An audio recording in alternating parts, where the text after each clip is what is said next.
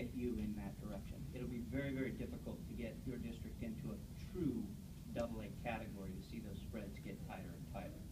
But you guys have done everything that you need to do to get you where you are today and get those spreads to where they are today.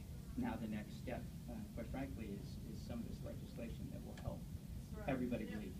Do you know who's carrying the legislation? You know, Ms. Cronenberg, I don't, but I can get that to you in about 5 minutes. Okay, I appreciate that. And the other question I have is how many districts, how common is a split rating? That's a great question.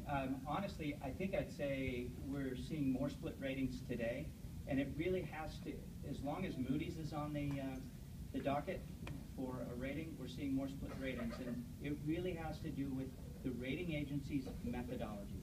Moody's has a different perspective about school district general obligation bonds in California than S&P does, and that's They really where you understand the general fund versus property tax? to some degree. I mean, I'd be speaking out of school if I said they really are there, but they have a more holistic approach. Ms. Cronenberg, you've heard me say this before. There has been 0 defaults for school district, California school district GO debt in the history of California school district GO debt, 0 defaults. So really these ratings are lower than they absolutely should be.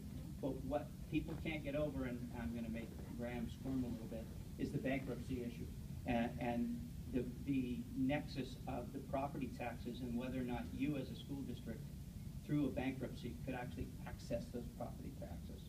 And what we're trying to do in the legislation is make sure that everybody understands that you can't pierce that it is a much more solid credit than what the rating agencies are. For everybody? Correct. Yeah, this is for everybody. Yeah.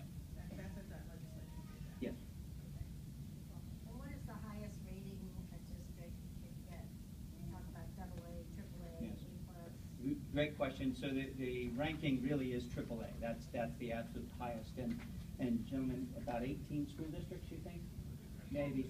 Yeah, maybe 12 school districts in the state of California have AAA. Yes. Montecito? Hillsborough. Hillsborough. Rancho Santa Fe. They're probably close. Yeah. So there's not many. So community colleges enjoy more of a AA rating category because their tax base is so large, right?